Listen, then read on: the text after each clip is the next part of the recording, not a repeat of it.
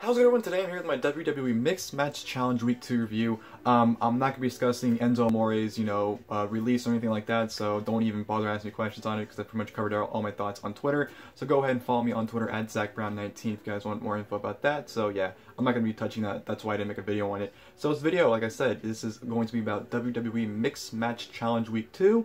And without wasting any time, let's go ahead and jump right into the video. Of course, the first round match for this week was The Miz and Asuka taking on Big E and Carmella. This match was good. Well, not good, but it was alright. What was good about it was the fact that they were able to showcase their characters more. I feel like, seeing, how Miz and Asuka were with one another and seeing how Big E and Carmella were with one another, embracing their characters and showing up in different light definitely was the best aspect of this match. But match quality-wise, really wasn't much to it. Miz and Big E went out from the start. Big E put him in the abdominal stretch, was doing the ass slaps, which I just absolutely hate. Asuka would tag in and, Carmella would fool around a little bit to the point where Big E actually pulled out a big L and gave it to Carmella to give to Asuka, so that was a big, thing with Asuka and Carmella was a big L, which Asuka just pretty much ripped in half, and, Carmella ran and tagged in Big E and Miz went at it for pretty much 90% of the match was Big E and The Miz going at it, some nice back and forth action. Miz was able to counter the big ending for a neck breaker for a near fall, which Carmella broke up. They went at it for a while, and then, Miz would end up going for the clothesline in the corner.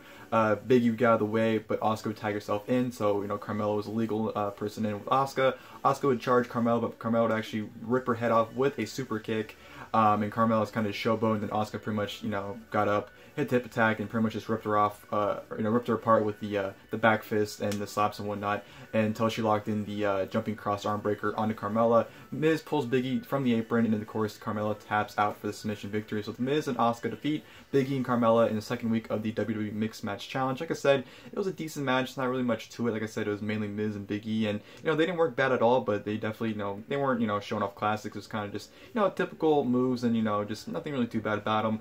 I was really expecting more out of Asuka and Carmella. I thought they definitely had more interaction, not just the L thing, and then of course Carmella just submitting at the end. I definitely expected more from those two, but yeah, it was a decent episode, I guess. Not really much to it. Last week's match is definitely a lot better, but with these two teams, you couldn't really expect anything of a classic here. So next week's gonna be Braun Strowman and Alexa Bliss versus Sami Zayn and Becky Lynch. That match I'm actually really excited about because Braun Strowman and Sami Zayn had great stuff at the end of 2016, and Alexa Bliss and Becky Lynch had great stuff at the end of 2016. So I'm actually pretty excited for that match. That should be a pretty good one overall. So yeah, like I said, overall this week's episode was decent and it was alright. Nothing really worth watching, to be perfectly honest. I did like the fact that New Day came out and Carmella's like singlet and had their own little mini women's Money in the Bank contract briefcases as well. That was a pretty nice touch.